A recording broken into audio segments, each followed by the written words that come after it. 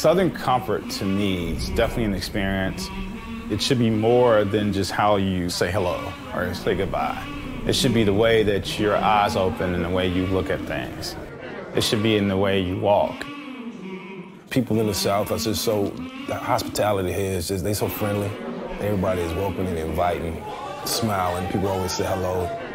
It's just an awesome place. I was inspired to become a chef by, just going to Big Mama's house as a kid. Everybody brought potluck, so everybody was bringing a different dish. Fried chicken on Sundays, collard greens, white beans, just cornbread. You start wanting to try different dishes and just try food.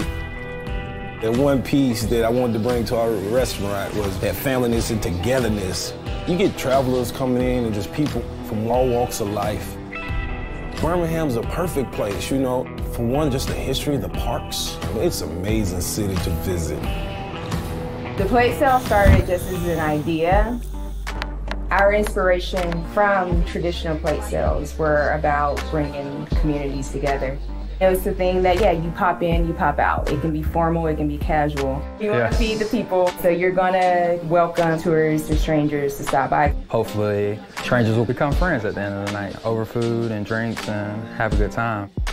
Traveling around Georgia is definitely a way of researching for us from a historical standpoint, a culinary standpoint, just scenic. A lot of the inspiration is from Sunday supper, family gathering, plate sales. It's very important that we source locally, get the best product that we can get. I am completely connected to my roots. The roots are definitely connected to my food. Jackson is kind of like the center because we are definitely becoming a food state. Southern cooking goes back to just from history, far back in slavery.